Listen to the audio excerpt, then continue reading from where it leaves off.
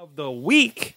And let's get started with Chilla. What do you got for me this week? So, and I'm not gonna lie. Maybe I'm losing my mind. Maybe It's that old age, right? It's getting old, lack of sleep. Mm-hmm. But I don't remember if I talked about this 2 weeks ago. There's been so much tech news that's going on between. I know I talked about getting the Apple Watch and whatnot, but one of the big things coming out of Google I/O was the unlimited photo storage, right? For free.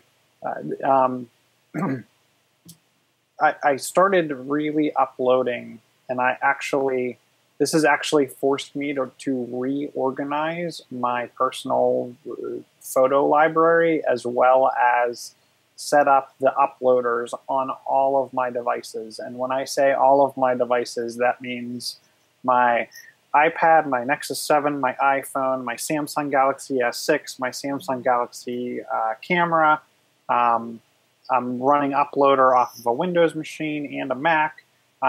So I have a bunch of media all going up into Google's library. Some people might find that scary. I find it actually super convenient as a backup mechanism.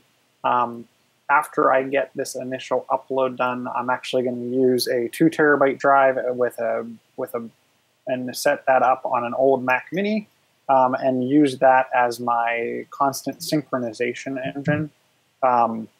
To me, the whole unlimited photo, and it's interesting how Google did this, right? They don't give you unlimited drive space. They give you unlimited photo sync and video, as long as the video is 1080p or below, or 16 megapixel or below.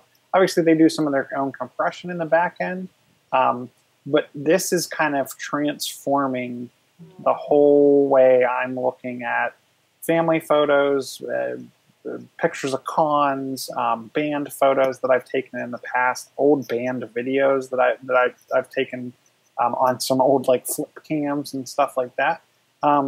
So this is bringing that all back front and center and getting me to actually organize it and get it backed up. Also getting it in a way that I can continue to organize it here.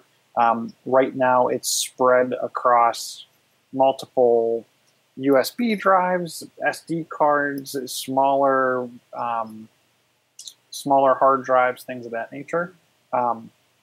So I can't rave enough about how cool Google has made all of my photos, including where I had multiple pictures of Christopher on the swings. It made an animation out of that. It took weekend trips and that Carla and I took, and it actually kind of created the map and a story, and it would show the dotted thing of us traveling, and then pictures of each location broken up by day. So is all that new to you? Were you not using Google Photos before in Google Plus?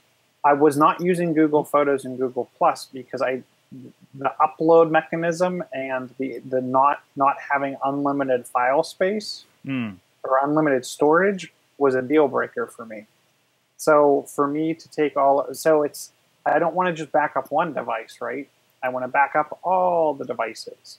And to have that limit, it really didn't do much for me. Now that I don't have to worry about, and I should rephrase that, right? So the only things that I was uploading to photos was kind of like my polished, edited photos, and I was using it to back those up. So you weren't letting it do its thing, basically. Right. That's correct. No, and I did get some auto awesome stuff, and I did get some little bits of story in the past, but not at the level that I'm getting now. And like I said, the main thing for me was my photo library my photo library is probably about 230 gig of photos and video. Mm-hmm. So that's where, and it only continues to grow, right? So right. I actually constantly. I'm old school, so I actually was plugging in my iPhone periodically and running, I don't know if you've ever run Capture on the Mac, and it lets you just select and drag over all your photos and video from your phone. Mm-hmm.